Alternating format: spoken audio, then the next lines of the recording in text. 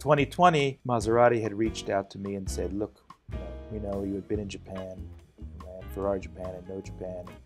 We're also about to institute our EV program. So would you like to come and run Maserati in Japan? Did a lot of work on the network side in particular.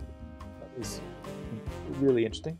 And then I moved to Aston Martin. Now, there's an awful lot of ex-Ferrari people who are now at Aston, and the goal for them is, they're a 110-year-old company, and we want to be truly at the pinnacle of ultra luxury.